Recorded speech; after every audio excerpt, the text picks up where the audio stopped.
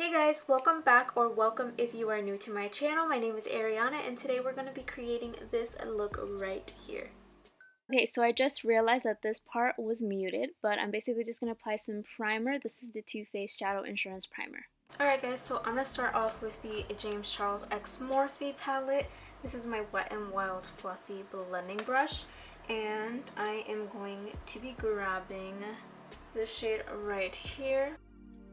Basically just going to grab that, the Wet n Wild brush, and I'm just going to start by tapping and then blending it into the eye.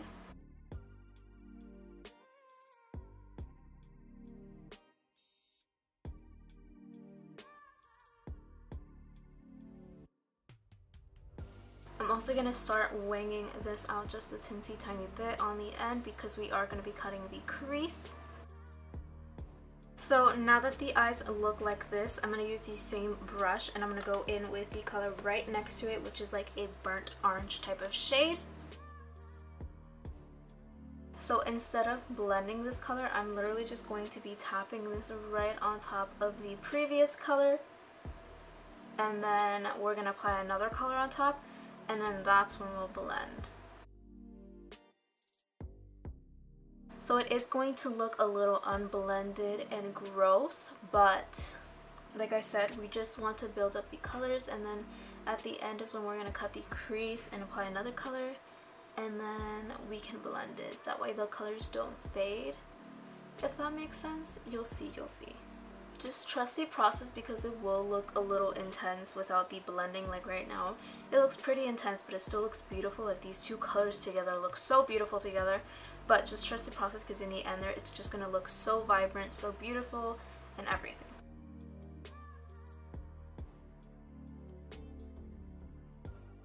So now with my Morphe M562 brush, which is this little fluffy blending brush, we're going to go in with You're Kidding, which is the vibrant, literally red color.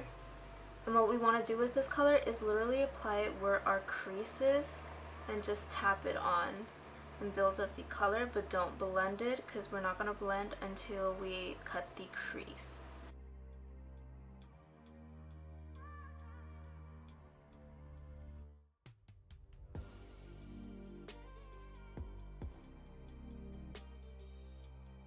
So now that the colors are on, we're going to cut the crease using the Tarte Shape Tape in light medium and my Morphe M178 brush. This is literally perfect for cutting the crease. I think I say this in every single video. I'm sorry if it's like tedious. Probably sound like Jaclyn Hill right now. Morphe, Morphe, Morphe, Morphe. But actually I don't even like Morphe like that. I just use it because it is cheap and some other products are good.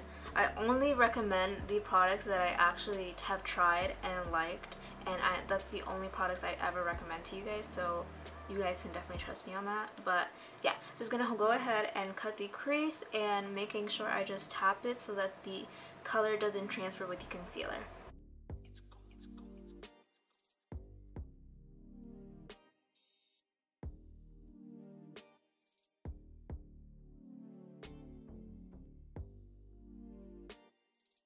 So now that both of the creases are cut, I do want to go in with more colors from this palette. I do want to do a colorful look today, so I'm kind of doing it kind of based off of James Charles' look. Like if you guys remember the look that he did that was colorful, like a rainbow. So I basically want to do that. I'm going to go with like a yellow, a green, a blue, and a purple, like going into like a rainbow, kind of like the look I did using the Laura Lee Cat Pajamas palette. I guess we'll work from the outside towards the inside, so I am going to go in with the purple first. I'm going to grab this shade right here from the James Charles palette. I guess I'm going to use this crown brush. It's a flat shader brush, so I'm just going to grab the color right on the brush like that, and then just literally packing it on the outer corner. You might need to go in with a smaller brush just for like the more defined lines, so I guess I'm just gonna do like an angled brush kind of. So I guess I'm gonna use this one. This is the e.l.f. angled brush, so I'm gonna use that to get into the corners.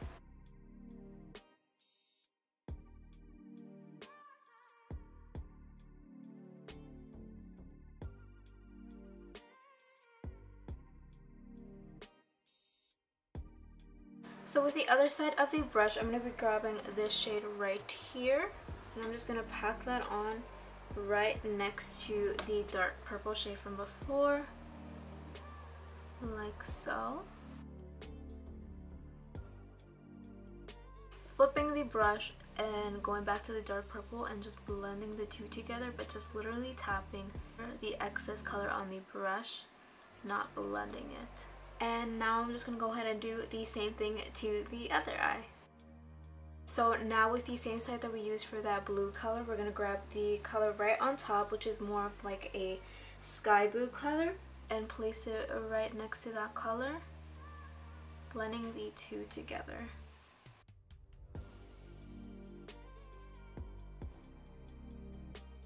Now with this other flat shader brush, which is more like concentrated and firm, we're going to grab this green shade right here and apply it right next to the color from before. So we're basically doing and repeating the same process over and over again just to achieve an ultimate look on the eye.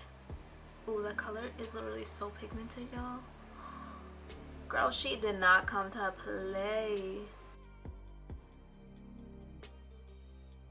My eyes look so crazy right now. But the last color we're gonna grab is this yellow shade right here, which looks like a banana, y'all.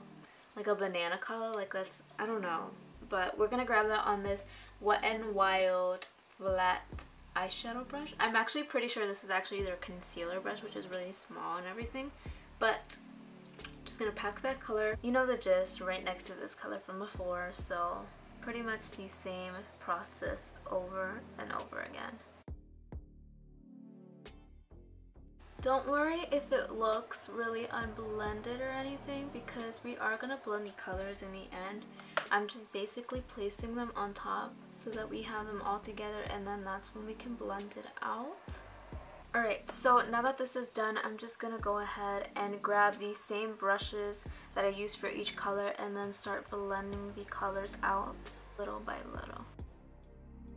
I think I'm going to go in with this lighter green color right here just to blend the green and the yellow a little better, just because I did not expect that pigmentation from the darker green. So I'm just going to use this to blend the two together and hope that it blends.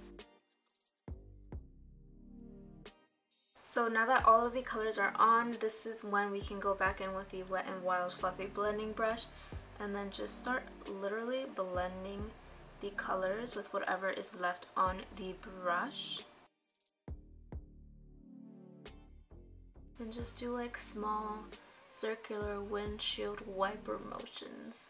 And then going back in with the M562 brush, we're gonna grab your kidding and literally intensify the crease so you can actually tell where it cuts and ends. Sort of just like blending all of the colors together, if that makes sense.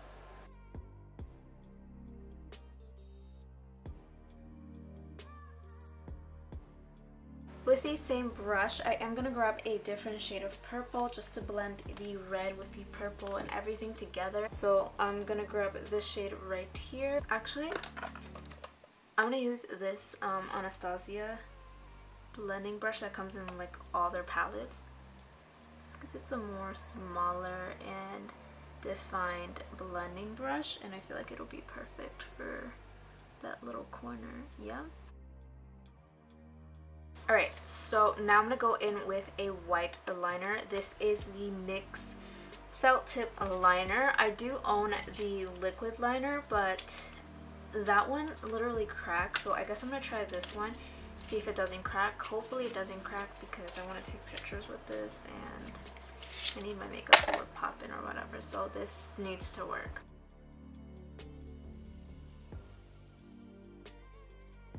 So right off the back, I can tell that this is not gonna crack. The only thing is that it literally took me forever because it's like drying out. Like when I do it on my hand, it's perfectly fine, but once I do it on here, I guess it's just because of the intensity of the colors. It just took me a while to do and build up a little. So this is as far as I could build it up, but I figured I would go in with Flashback the white shade in the James Charles X Morphe palette just to like set it on top instead of going right in with the other white NYX liner. Because I don't want it to crack or anything. But I'm gonna go ahead and do this eye off camera because my camera is dying, so let me go ahead and charge it and I'll be right back. So I basically applied some glitter liner right on top to kind of like focus the crease a little bit more. So this is the NYX Liquid Crystal in Crystal Gunmetal. I just applied that on top, and then I did end up doing the same colors on the lower lash line, just not as intense.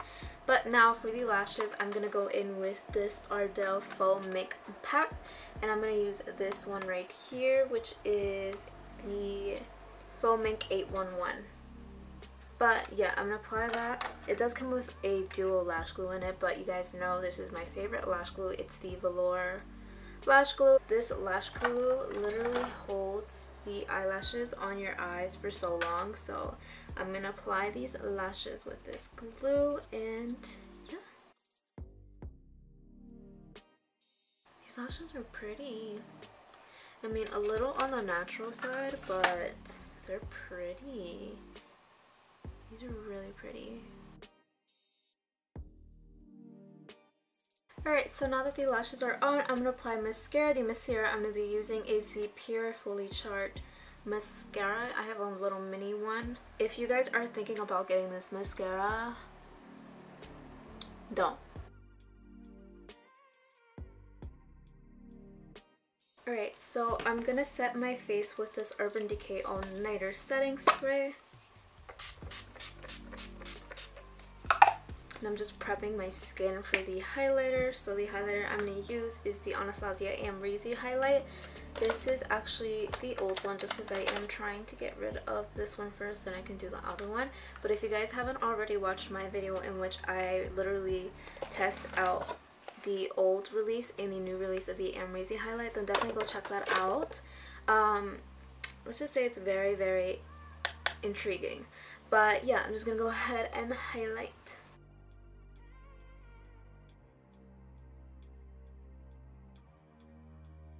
So for the inner corners of the eyes, I'm actually debating between these two. This is like a white with a holographic pigments in it, and then this is the Wet n Wild loose pigment in gold pigment. So I mean, I can't decide between them, so I might just mix them, to be honest. So I'm gonna grab this like here, put it on the back of my hand,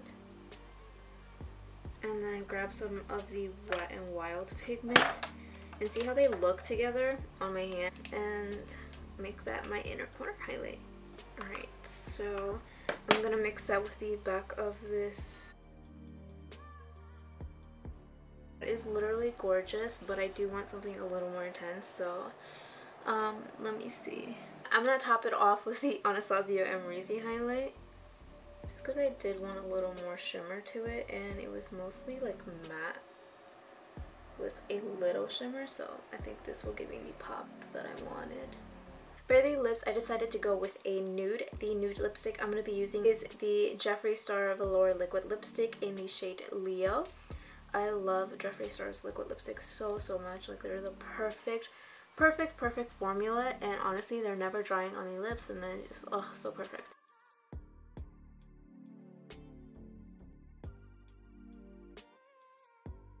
Whew, girl, that is beautiful. Alrighty guys, so this is actually the completed look. I'm honestly living for it. I did do a little twist of my own compared to what James Charles did, but I'm honestly overall living for this look. And then I feel like my hair just makes it pop even more, you guys. Like, this is so beautiful. I love this look so much. Like, I'm literally about to go out like this. I don't care. I'm gonna look extra, but whatever. Anyways, I hope you guys enjoyed this look. This is literally something out of my comfort zone, kind of. Not really, because I would still wear this out, but if you guys enjoyed, then please give it a thumbs up. If you guys aren't already subscribed, make sure you guys go ahead and subscribe. Click the little notification button down below so that you guys can be notified whenever I post a new video. And yeah, I love you guys so much, and until next time.